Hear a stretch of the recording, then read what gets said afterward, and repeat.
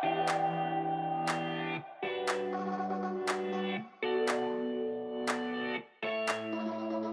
don't know if you want to start. Yeah, sure. Yeah, of course. So from the brand is from this brand heritage. It starts back in the 19th century, really. A company called Bullpit and Sons, and you can see some of this stuff on Wikipedia and stuff anyway. But it starts with Bullpit and Sons, and in 1931 they actually registered the Swan brand name, which comes from the town Swansea actually. Back in then, so this year obviously. Yeah, next year we'll be 90 years old, as in Swan brand, but it's the actual heritage is a lot longer.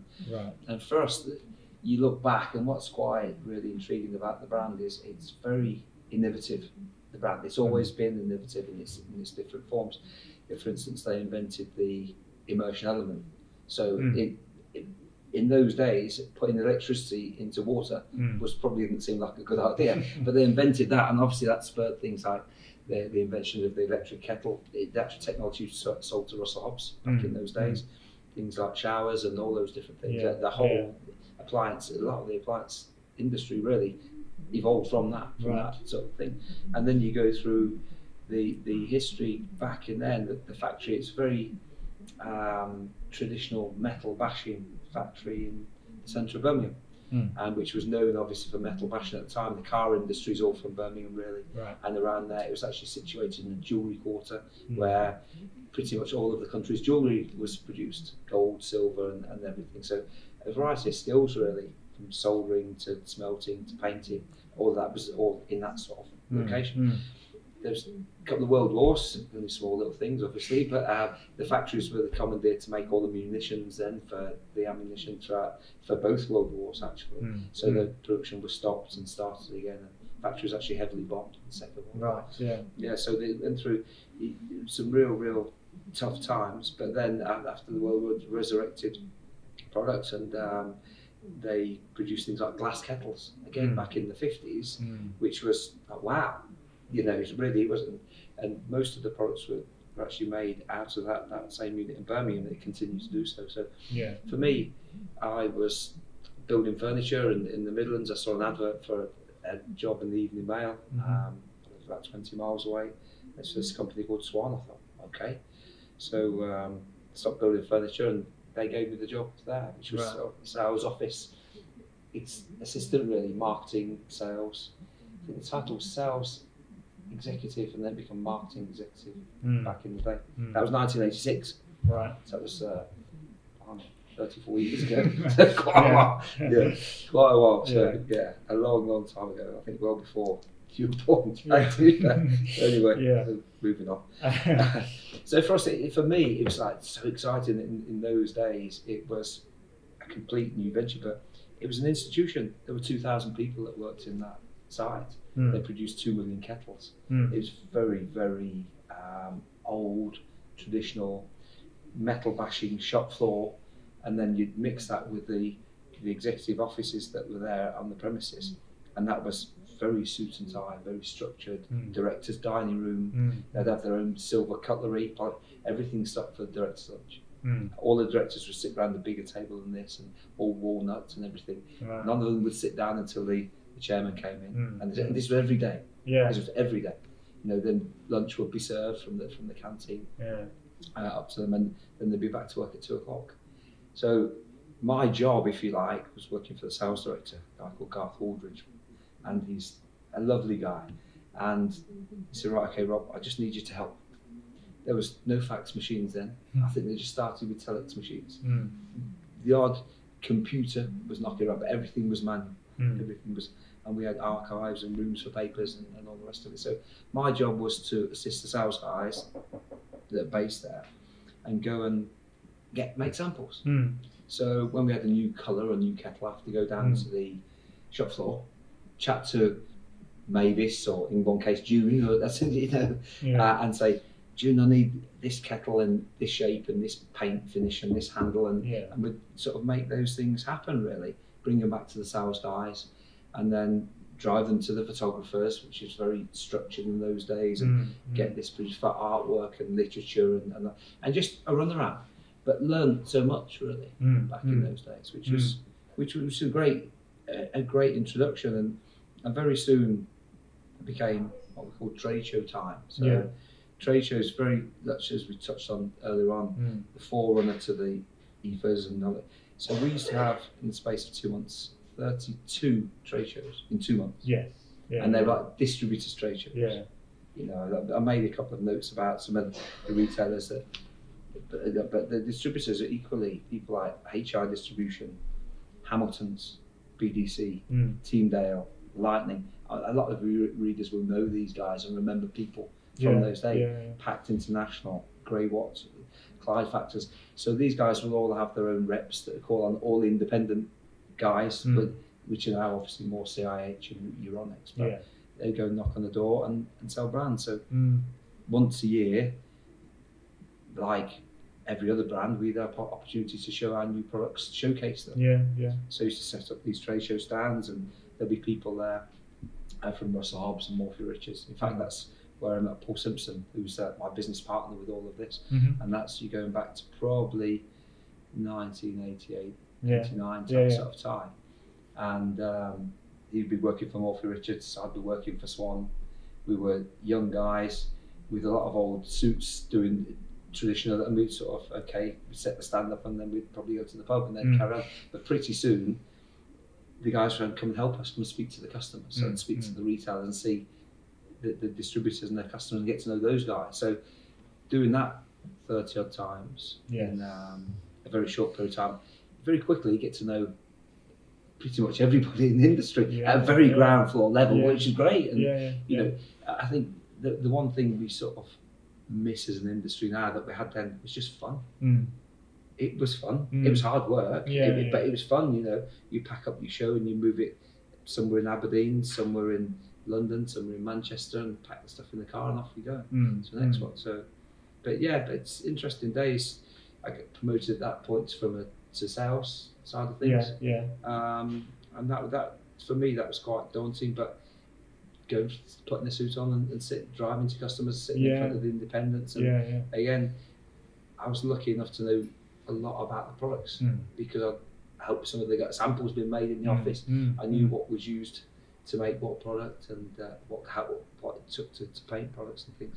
So I always had quite a passion for it. Really, I really enjoyed it, and it's all quite new. Do you mind if I just sort of jump in about the the trade shows? Obviously, a few back then, and you said about moving, literally sort of packing one down, moving it to somewhere else. I mean, why do you think there are less, well, considerably sort of less now? What was it about that time? It's a sheer volume of retailers. It's a combination of trade shows and almost staff training shows. Right. So I did, and I'll give you this, but it's a scribble note. This is like a graveyard of some of the retailers. This is not independents, but if you start just chatting through these. So trade shows used to be held by distributors that used to deal with small and medium-sized customers. Small and medium-sized customers would be electricity boards and people like that. So if you think electricity boards, people like MEB, East Midlands Electricity Board, Yorkshire Electricity Board, Manweb, Norweb, London Electricity Board, Hydro, Scottish Power, South Eastern Electricity Board, Southern Electricity Board. Each one of these would have somewhere between 100 and 300, 400 shops, each one. Yeah. So we'd be there chatting to their staff or whatever, the distributors who are holding the trade shows. So the electricity board customers would be, so you go to Hamilton's trade show, which would be in Old Trafford. It's their showcase of the year. And their royalty, their big customers would be Midlands Electricity, East Midlands Electricity. So they'd come along like royalty and we'd present it. So when there's no electricity boards, the distributors didn't really have major customers. Slowly, as mentioned, distributors, Hamilton's, HI Distribution, Teamdale, BDC, they don't exist anymore. Yes, the distributors like Stern and New In Air and City Electrical Factors, but they're more plugs and sockets and things like that. And the reason is there's no margin. The margin, in those days when I chatted about 1986 and things, products were made in the UK. During this sort of evolution, what was happening? Manufacturing was closing down. in all around that sort of time. So products are then being made in China, and certain brands would be quick off the mark to go and do that. Certain products were based in fact Panasonic, for instance, when they launched bread makers, were already there, you know. Yeah. But companies like Russell Hobbs, Morphy Richards, Grindin Lex, and Swan had to close factories down. Right. So it's a strange sort of time. So for me, it's been quite a formative few years, 3 or 4 years. Yeah. And unfortunately, the distributors are not there anymore because there's not enough margin for a manufacturer, a distributor, and the retail. All those margins to sell to the consumer. It was diminishing because I think in 1972, crazy fact, average selling price of a kettle was £22. The average selling price of a kettle now would be, I'm guessing, £15-16, maybe 20 at best. That's 1972. I can guarantee your house would be worth a lot more than it was in 1972 now. You know, so it's all quite relative. This industry has a great, well, how to say, knack of just letting price erosion take over TVs. You know, so the cost of TVs, you guys must see it. It's just frightening. You know. Yeah, we've heard sort of, you know, retailers trying to sell TVs, you know, using that example is a perfect example.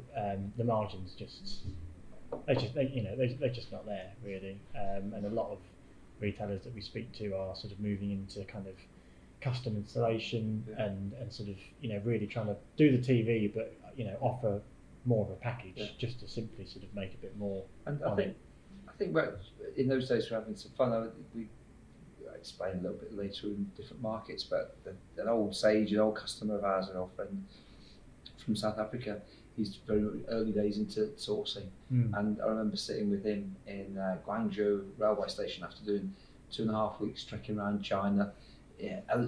I'm going back 20 years, and he sits there and he said, look, in Starbucks, just the first Starbucks I think in China, we sit there and he said, we're in the wrong business. So what do you mean? It's great. He said, look at that guy over there. And so, okay. He goes to the counter and he says, I'll have a coffee.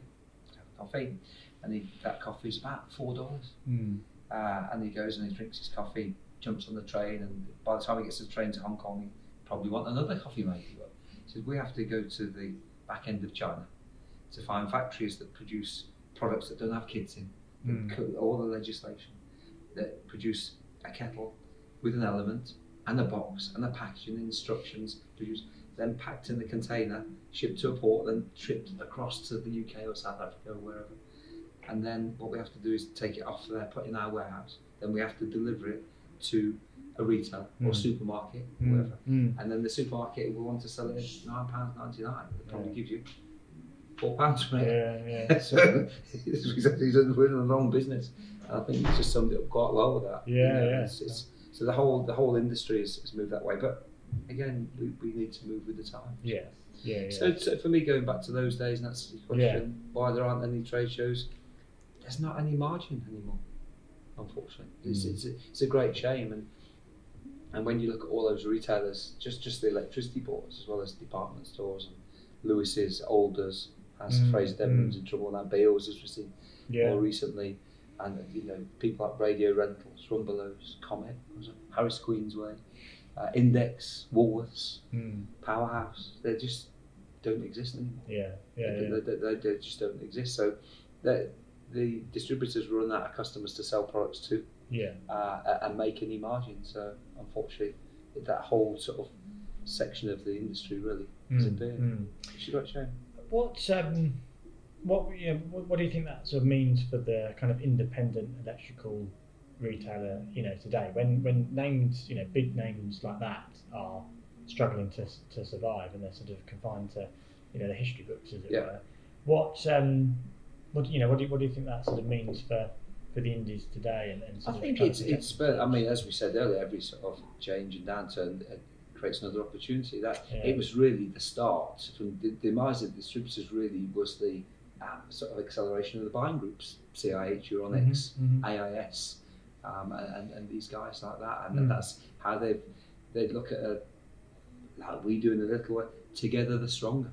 Yeah. You know, a bit of buying power, a bit of coordination and things, and I think that really did sort of was the evolution of the start of those guys. They replaced the distributors themselves,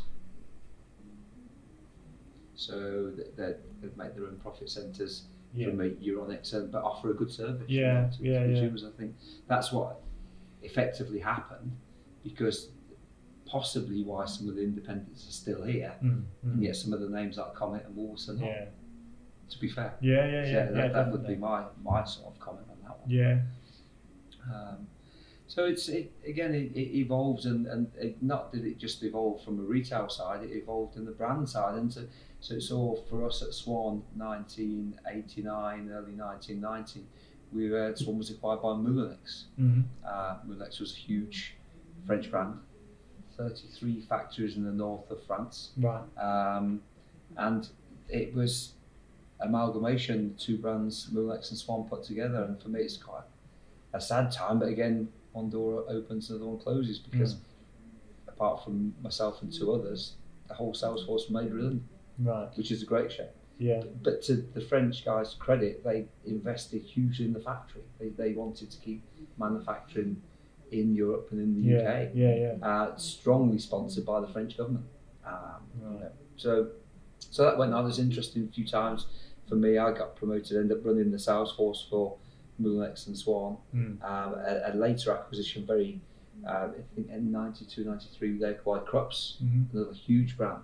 So it became Moulinex, Swan and Krups, which ran on, and for me created great opportunity. I run this house was about 150 million turnover at the time. As a young guy, really, I don't know, it was about 28, 29, whatever. It's quite daunting, fun times, as I say, but busy times. And so that sort of evolved, and those groups did well, but unfortunately, because of the insistence on keeping manufacturing honourable again, most of the competition were going to China to produce the goods. So it's a bit of a shame. I got a bit fed up with it in the end, but fed up with the French, not on a personal level, but they were trying to consolidate manufacturing. So, for instance, in the UK, we're quite strange here. We like 2 and 4 slice toasters, but they only want long stop ones. That we wanted square deep fat fryers, they wanted round ones, and they wanted everything white. And yet, for us, Swan was one of the innovations that Swan sort of really pushed through in the late 80s, 90s was coordination. Swan were the first brand to have a matching kettle, toaster, saucepan, microwave, and that's, I mean, you can see around. That's what's really our heritage continued on today. So it was quite, our proposition was quite unique, and it's funny that it was sat in Stoke, but it's funny you chat with the taxi driver, but we come up, and one thing Stoke was really famous for was pottery and coordination. So brands like Wedgwood, Royal Daltons, but had all this matching plates and cups and saucers and fine bone china. And there are other brands such as Johnson's that are very famous for brands like Eternal Bow.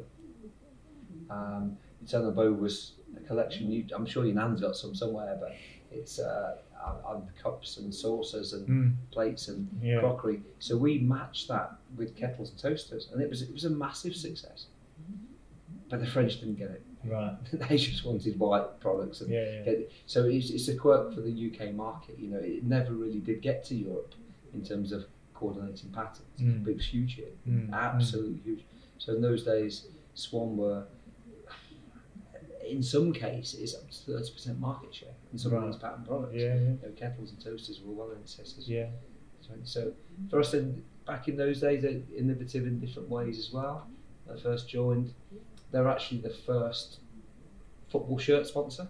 The very first division at the time, not Premiership, but the very first sponsor was Swan, West Bromwich Albion. Pub quiz question. So there's links, and there's always, Swan had an ability to add value for money products, and they always connected with their audience really, and that was early days of sort of doing that, which was good really. It was good, and you know. It's and it was back in the day, but to be fair to them, West Bromwich Albion, I think, finished 3rd in the league. It was Brian Robson, the England captain, Cyril Regis, Laurie. So this wasn't a low profile thing. This was really high profile thing. So they're always sort of looking at different ways to innovate and colours. But I was getting equally frustrated because of the as a national sales manager, when your products are not quite competitive enough, and the factory don't really want to make products that your customers want to buy. It was a frustrating time. So for me, I think it was 1994, 95, I left to go and set up my own company importing products out of Taiwan. Frying pans, kettles and toasters for the likes of helping Asda's and a little bit with the co-op, TJ Hughes and these guys, B&M actually in the early days, for their own branded or non-branded products. But my problem is I was doing that out of my back bedroom, so cash flow was interesting. So one minute I'd have a lot of money in the bank, the next minute I'd have no money in the bank and not being able to pay the mortgage for 3 or 4 months at a time, and so the missus wasn't too happy to be fair. So, but I'd been approached, and the guy I mentioned earlier, Paul Simpson, Gary Sharp, Phil Green, were running Morphy Richards at the time, and they'd offered me the job a couple of times. I thought I'd best go and do this really, because divorce is expensive. So I left doing that and went to work with those guys. And as I say, we had a fantastic few years at Morphy. It was £30 million turnover when I joined, and between Paul and Gary, myself and Phil, we took it to 130. Became #1 brand over that period. And I hate to say it, it was at the demise of Swan really, because we really put together a range of coordinated appliances. We really picked off all of the listings, and it was the demise really of Moonlight Swan.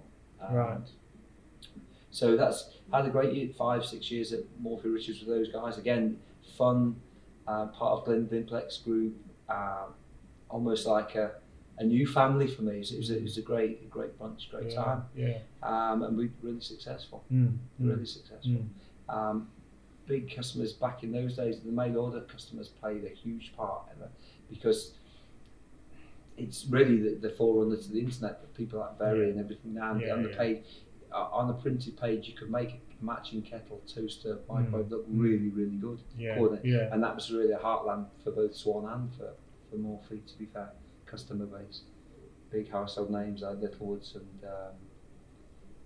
it's pre-runners to Shop Direct, Littlewoods, Grattan, GUS, K's Catalogue, all these guys, Studio Cards, and big businesses, still are to the States. So we did that, and myself and Paul did that for 5 or 6 years. It was a great time, and then in our infinite wisdom, we said, okay, we'll stop this, and we're going still quite entrepreneurial really. We went back to pick up what was the remnants of the old Swan factory. So myself and Paul, we were part of a group that formed a company called Signet, as in Baby Swan, CYGNET, and Mulex was still running those times at the old Swan factory we were based out of. So we went to work there. We had 96 employees. We weren't accountants, we weren't production guys, we were sales guys really, but we did quite well. I mean, we were selling 2 million elements to the Moonlight group still. We're producing the famous teas made out of the factory. And our love affair with a particular product called the tea urn, which you'll see over your right shoulder there, the top, the stainless steel thing there, the Swan branded tea urn. So that was a really strong part of our heritage. So we were producing those, and we did really quite well. Unfortunately though, the Mulex Swan business did continue to demise within the UK, and Mulex, because of products not being so competitive, fell into worldwide liquidation in the year 2000. So that formed the SEB group basically. So what happened, Mulex and Krupp's brands were sold to Tefal, became the SEB group. That's what really started their group. And the Swan brand was sold to Littlewoods, mail order. Again, purely for the strength of coordinated products in their catalogues at the time. And they had a brand called Index, which was pretty much a smaller version of Argos. So Swan became a house brand for those guys. So, but we continue batting on. We had, as I say, the Signet brand, and as in Baby Swan, we continue making our tea-urns. We had great success with these tea-urns. We turned our attentions back to the Glendimplex group. They have a brand called Burko Boilers, and we went head-to-head with those guys. Right. And we did really well. We supplied the Hong Kong government tea-urns. We supplied them into the Middle East, a lot into the catering side of the business in the UK. But unfortunately, what we didn't realise was we still had these 96 employees, and there wasn't the demand for elements and teas made because the Swan Group had sort of dissipated. So we continued on doing quite well. We picked up own label brands for GUS and Index and these guys. But we went to work. I went to work one Thursday morning, and unfortunately, the financial director, big guy Bob, was lying out on the path. I was come running down the road to see if he's okay, and it's me and the postman, and he's completely panicked. We thought he's a big guy. He's got a history of heart problems. He's had a heart attack, and they said it wasn't. It actually, he couldn't face the demise of the company. He'd thrown himself off the top of the building. Oh. 47, yeah. 2 young kids, 10, 12. So there's me and the postman trying to revive him. So then we got thrown into a real tough situation, and I had to put the company into what was left. The banks put me in charge, and I'm no accountant, which okay, fine. So we had it's probably our saddest time in work. Actually, had to stand up and make 96 people with average service 22 years redundant. You know, they knew we had, you know, we were doing our absolute best to do it, and it was a real great shame. It's the toughest time. We got the administration the day before Christmas Eve. I made them redundant the day before Christmas Eve. It was awful. We had Christmas Day off, and we put together an offer to buy the tooling and the remnants of the Signet business back, and our friends Glendimplex come and quadrupled our offer. Took us out and took it. That Signet brand still exists within the Glendimplex organisation now, still runs. So myself and Paul dust ourselves down. We took, I think, 15, 16 employees. We retooled. We made some of our own products in Wolverhampton. We found a factory that was making chimneys for caravans, stainless steel tubes. So we put a top and the bottom in them. I'm sure there's a technical. We did that, and we kept 15 jobs going and continued on with tea-urns, and still did okay. And we knew we needed some other products. So around the year 2000, it was just before 2002, so we met David actually. In our wisdom, we decided to go across, and we thought, what can we sell with these tea-urns to catering people, corner shops, and we had this idea of this type of product, and it was a boy's toy. So we put an England badge on it. We tied up with Carlsberg, and we created the England beer fridge. That went really quite huge. 2002 was the World Cup in Japan, South Korea. We were unloading these things ourselves in containers. Dave will remember it. We found David up in an office as a junior, working with a team of people up there, and very quickly he's enthusiastic. So we got unpacking beers and drinking beers and unloading containers at all stupid hours, and we got listings with lots of Comet and Powerhouse and these guys, and created quite a good business quite quickly, really. That was sold on to the BBC guys, and we continued on. So we had an opportunity to have a discussion with the guys. Princess, it's a Dutch brand, really. It's around in the background, but it wasn't really. There's some real quite innovative products there. So we tied up with those guys, but we still had tea-urns. We had our tea-urns we were making in Wolverhampton. Unfortunately, the quality from UK made products and the continuity wasn't always great. But so continued on with Princess and working. But in 2000, it was actually 2006. I just had a quick look before you come in. I called the guys at Littlewoods. I said, look, I've got an opportunity for you. So they said, okay, what's that? I said, well, you've got a Swan brand, yes. Would you license it to us for tea-urns and glass fronted fridges? And they said, well, to be fair to them, a guy called Ian Jones sort of said, well, great, it's additional revenue for us, and why not?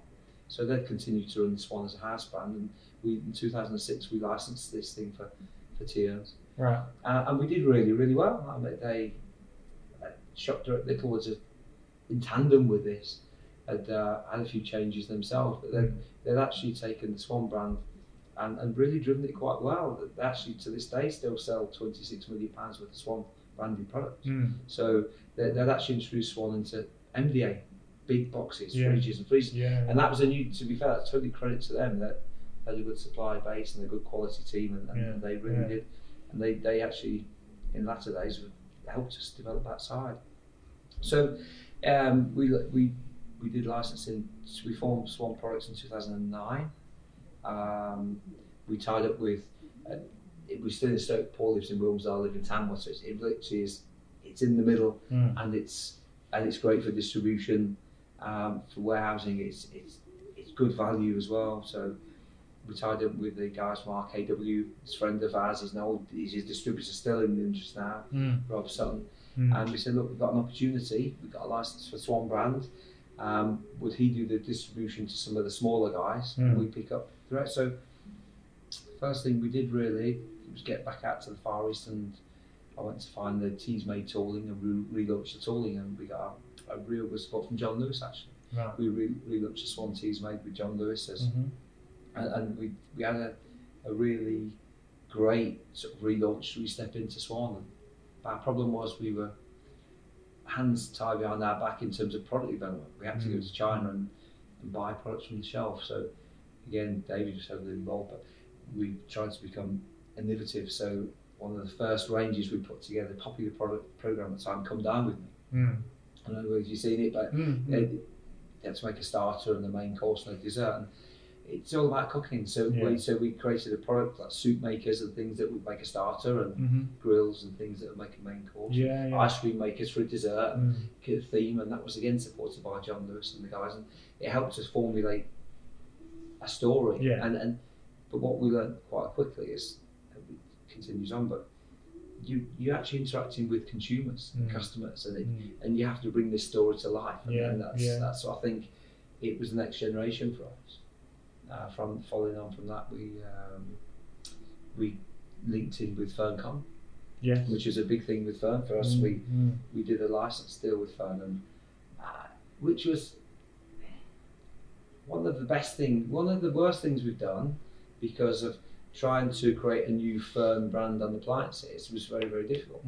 Absolutely one of, if not the best things we've done, because that opened us to a social media digital following of 8.2 million social media followers. So it gave us a whole new audience, really. When was the Fern Cotton thing? We did it or you just had that in after? 2016. 2015. Filmed in 16. Finished in 18. Yeah, that's it. So that spurred a whole new range. It's allowed us to then get back into the collectability of products. In the meantime, we've learned from the benefits of what Littlewoods have done with major appliances. So it's spurred the ranges, the retro range, and various things we've put together. We share some tooling with some French partners on this. They run it in France.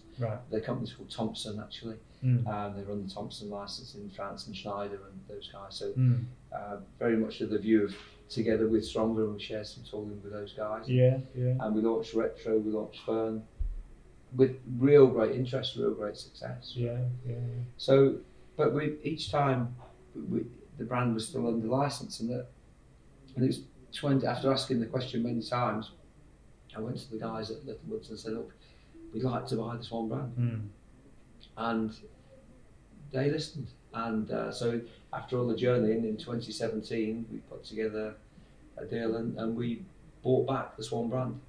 So myself and Paul, and obviously helped with banks and things. So which was great for us, because it actually put the future back into our hands, as opposed to just be a license which could just change and all of that.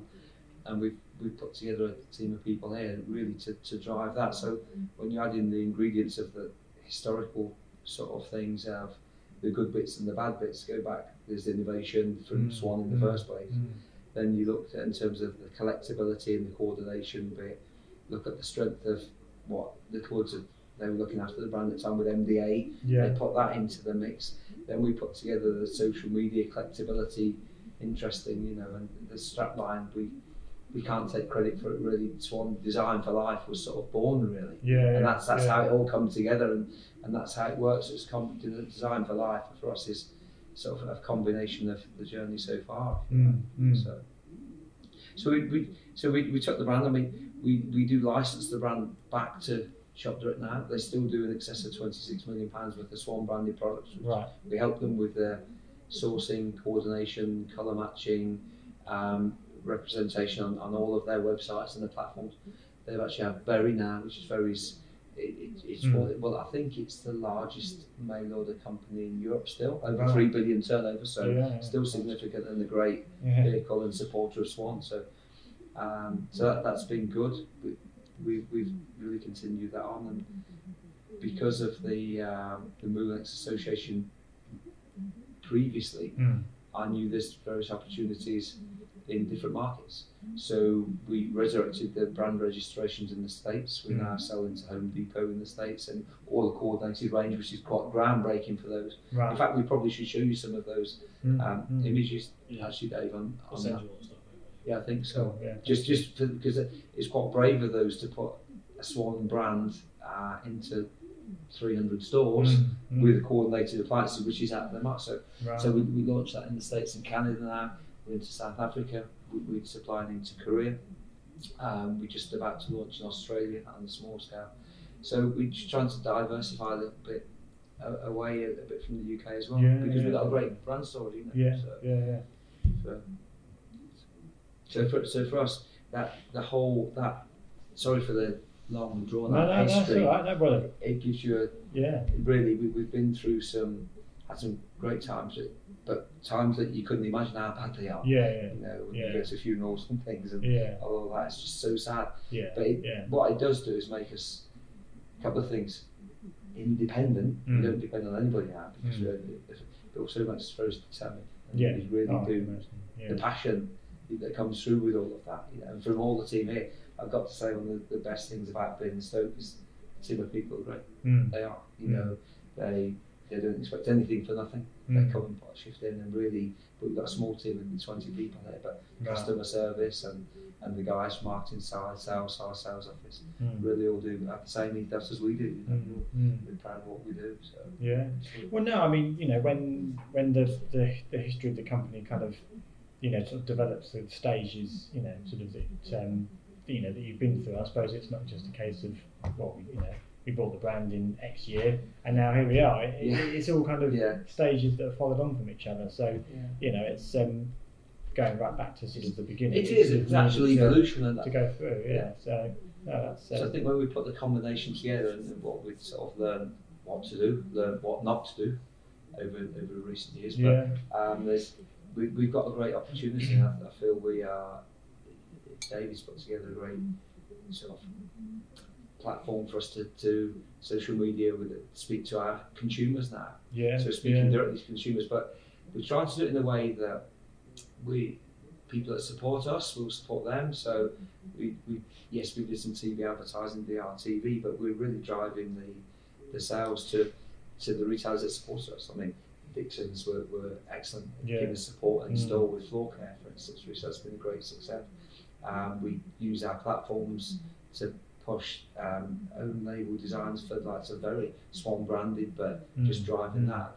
Even on the independent level, we will put together targeted social media campaigns for independents, or work with Hearst on the Isle of Wight, put together.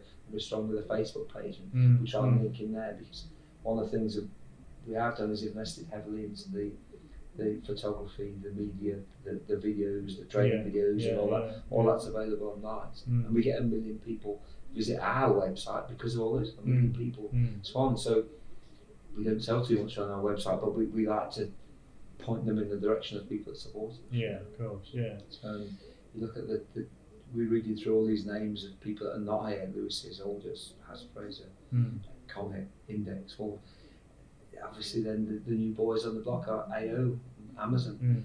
We get great support from AO and Amazon, to be fair. So they support us, and we try and support them with content, and we invest heavily in stock here. We do a lot of drop ship from here, which we're trying to remove some of the my boss would say excuses, but remove some of the risks involved for some of the retailers now. We can help them sell products on their own websites. We can deliver them direct to the consumers. They don't have to sell them and stock them and pick them up and put them down. So so just trying to evolve in a way, and one of the things we've managed to do, part by accident but part by design, when we first involved in licensing in 2009, we did some work on the demographic of our consumer with the teas made, and it was 50 plus. We're now sitting at 25 to 34, which is a hell of a drop, and actually getting younger. So we're actually speaking to not just today's consumers, but tomorrow. I mean, for us, we sit in the office and all we've got to do is open the door, shout out to the team, what do you think about this? Because they're our target audience, you know. But do you like this colour? Do you like that colour? Our market research is sitting outside that door, so it's really good from that point of view. So we all sort of chip in with an idea of colours and things. Oh, good.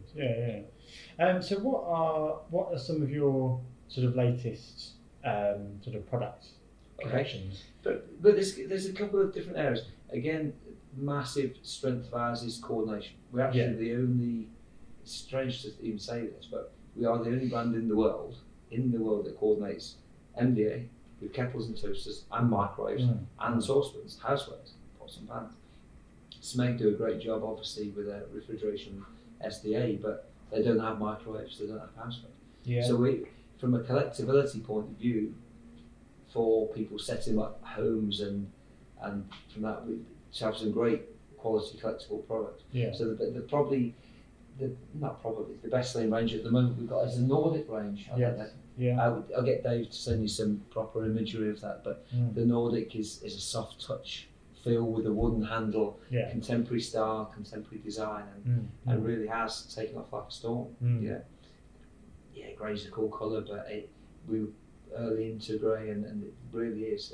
Every time we get this in, it's selling out. It really has surprised us.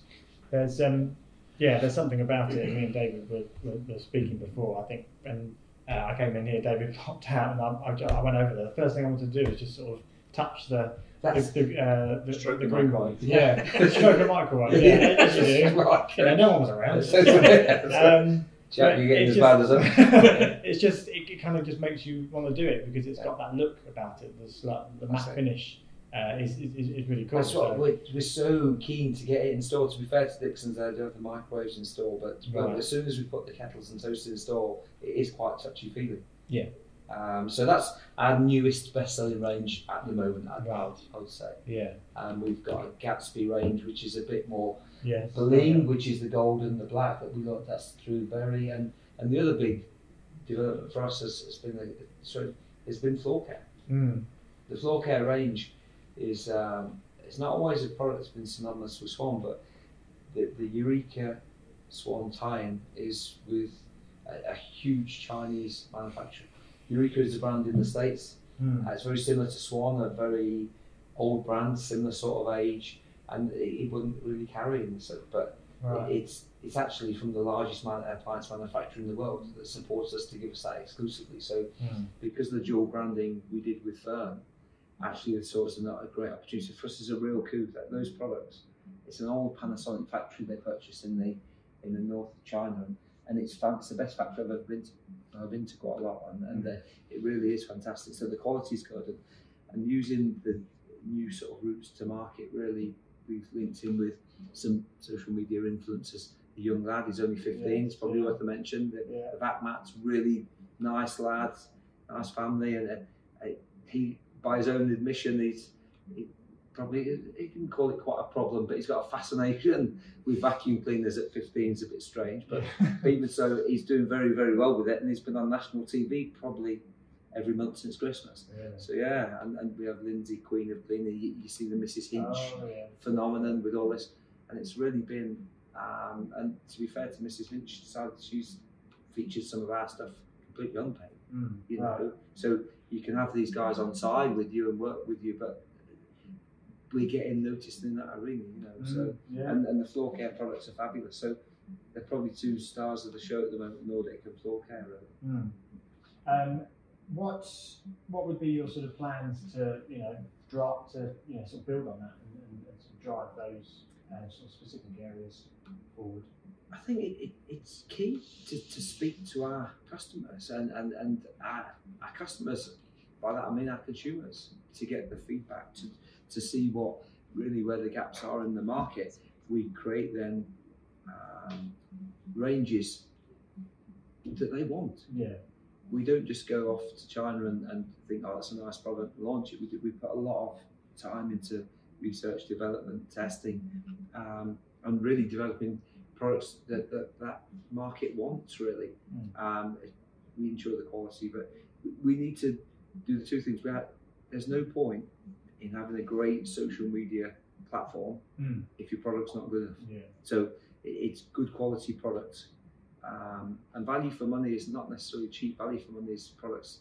We're looking at things. Sustainability is really key now. It's a huge thing now. We don't want to see these things in landfill. We're working with the factories to. It sounds a bit old-fashioned, but we like people almost certainly not to repair their intellectual products, but replace certain parts that can be replaced, and filters and hoses and things like that. So sustainability, I think that's a message that really needs to be pushed. I think we've got an opportunity to drive the market there. I really do. And that audience, our younger audience now, is really not just wanting it, but demanding it. Yeah. Which is good. I think we got to drive down that line. So again, it's a combination of having the right products that people want and using the platform to push them. Yeah. How sort of going back to your point about the sort of social media and you mentioned the back mat. How would you sort of look to build on that sort of thing as well? Sort of working with people like that. I think people, we're trying to reach a wider audience because there are fewer retailers to really work with. So what we're trying to do is create the footfall for the retailers. So if we can speak to the consumers and create a demand. For instance, we did a promotion when we launched in PSG Floor Care. We said to our audience, if you like, these are just going to DSG, have some fun, go in there, take a picture with each one, find which stores they're in, a bit of a treasure hunt thing. Yeah. We were giving away 10 vacuum cleaners. They were all gone within 2 hours. People had got off in front of their laptop, phone and whatever, run around taking pictures of things in these stores. And so it's just generating a bit of interest. Yeah. So it's trying to be a bit unique. What we're trying to do is almost take the audience to the retailer, because the footfall is not going to the retailer. It's just driving it the other way around. So it's a changing market. This really is a changing market. The new world retail, as it were, the likes of Amazon, AO, Groupon, these guys. The big businesses, but we still need to be heard, and we need to drive some footfall for them. I feel. TV advertising is not what it used to be. The old-fashioned press is not what it used to be. So to use the firm cotton thing we learnt there, we could take an advert in a national newspaper, and the biggest one would probably give us a reach of about 750,000, maybe at best. Fern Cotton would have a reach of 8.2 million. That's just the stats speak for themselves. They do, and it's a very direct and engagement. So it's engaging with our target market, really. And supporting the retailers that support us with that. If independents or buying groups or bigger retailers want to stock our product, like Nordic, we're trying to. It's encouraging to come in touch and feel it. We'll absolutely support them with a bespoke social media campaign for them. So even at an independent level. On your point of the sort of independence and the store retailers, obviously a lot of the majority of readers of ERT will want to sort of know about. You mentioned about sort of supporting about the social sort of side of things. I suppose that's one aspect. But do you have sort of plans to sort of grow through the independent sort of channel? And we'd love to.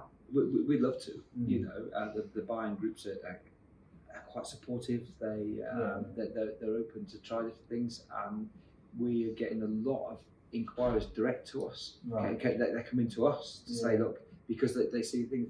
The distributor side of things, our preferred distributors, RKW, those guys do a good job for us. They go out knocking on doors from an independence point of view. But we'd love to do more. I think there's a huge opportunity with independence and floor care.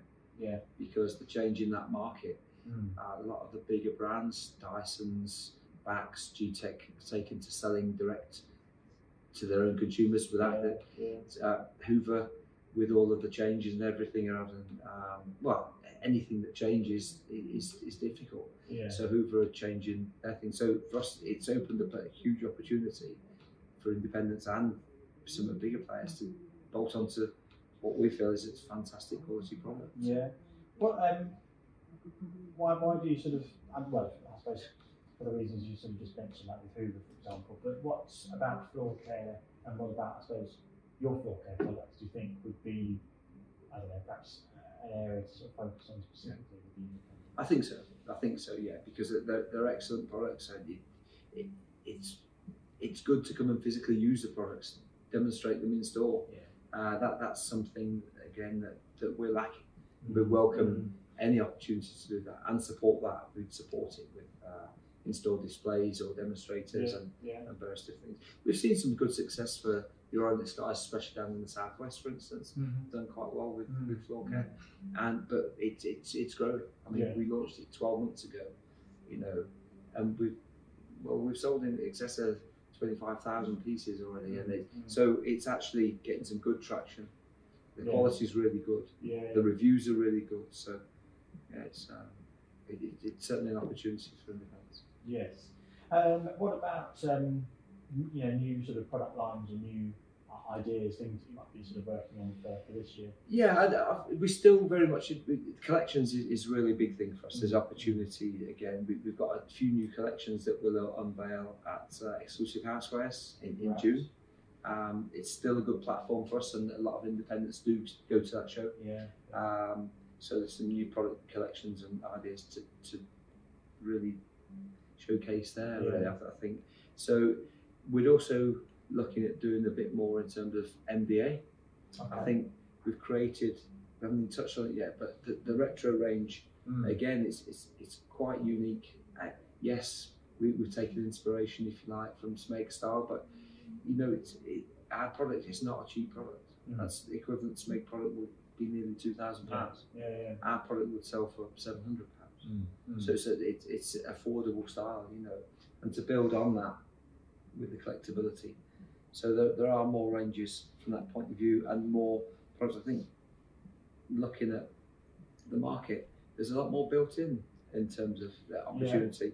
So a built-in retro oven, hob, things we're looking, we will launch in the not too distant future. Some good products that already we've got a good distribution base of consumers that want this product. So to add in a built-in oven, hob, and everything, I think that'll be quite exciting for us. Did you identify that was something that you sort of perhaps you felt like you needed to do? Yes, I think so. I think we wanted to. The market is there for built-in. Now, independents, having chatted to them, some of the road shows that we've done, it's clear the independents are focusing a lot more about kitchens. They're doing a lot more in terms of kitchen, almost having kitchen studios within the electrical store. So it gives them more margin, but it also really can offer more to their customers. So it's not just selling them a fridge or a cooker. The recent articles in the RTs, you'll bear that out. But so for us to offer them a built-in appliance would be nice, but also a complete suite of kettles, toasters, microwaves that can go with that, saucepans that complement it. Isn't a good opportunity? In kitchen specialists.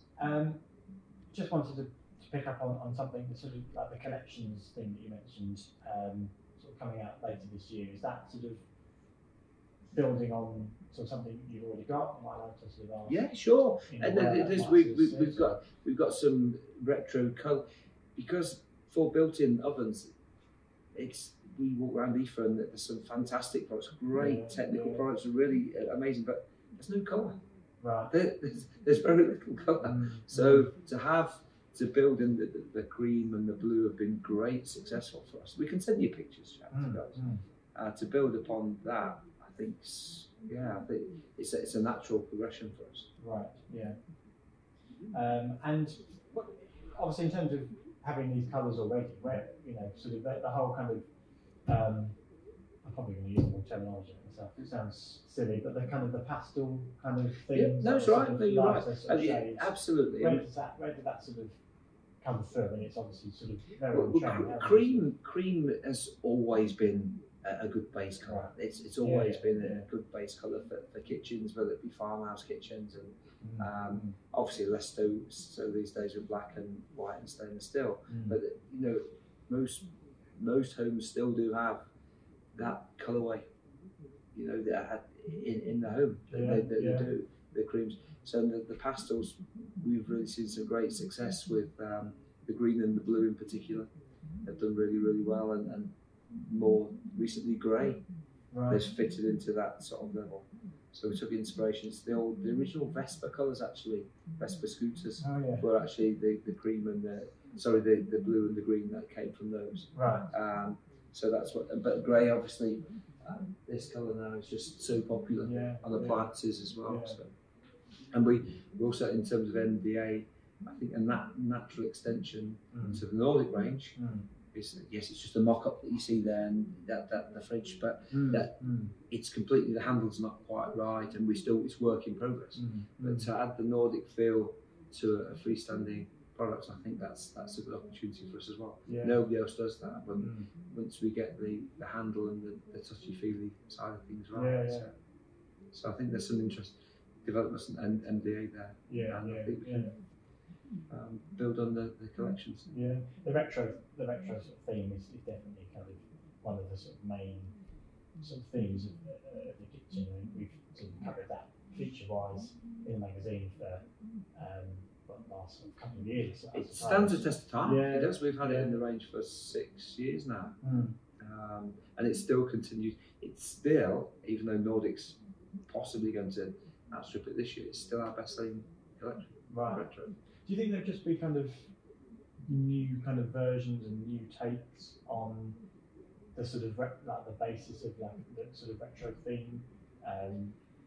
Sort of because I look at the sort of that sort of Nordic microwave and think, well, it's sort of got that kind of retro theme, but it's kind of building on it and sort of changing it. I suppose when now you say it, to be fair, I think that it probably is a variation of it. Yeah, I mean, do you see that sort of just continuing? I think so, but there's certain things and big opportunity for us for this coming year as well. There's also coffee. Swan has always been known as a tea brand. We never talk about the teas made, kettles and tea urns and things. We've seen a huge, really success with the retro style, especially coffee making, and it's gone into the top 3 best-selling espresso machines, would you believe, this year? But we've added the Nordic version. It's exactly that. It's an extension of that theme. So I think there's opportunity that's in there for us for coffee as well. I suppose lastly, really, your sort of aims just generally for this year. You mentioned kind of new collections and stuff like that, but sort of in your position, the company, sort of just general plans for this year going forward? I think we feel as though we've put Swan back onto the map from an advertising footprint. Yeah, I think we just really need to grow into that footprint now and really build Swan into the brand it was when they first joined in the 80s. We'd like to be in excess of 20% market share on these coloured ranges and things. I think there's a real good opportunity to do that. So you just continue to build using the building blocks of it, and also expand the overseas market because it's clearly there's a demand for our products in the States and Canada. It's starting to work in Korea. There's a huge interest in China, although it's a very difficult market to break into, and we've got some good sort of footfalls to go into Europe as well. So I think I'd like to be less dependent on the UK, if I'm honest, and there's got opportunities to do that. Yeah. Cool. I think that's it good for me. I think, unless there's anything you sort of wanted to. Well, just to say thanks for coming up. To be honest, thanks for your support and obviously just good. No, appreciate it. Cheers. Yeah, thank you.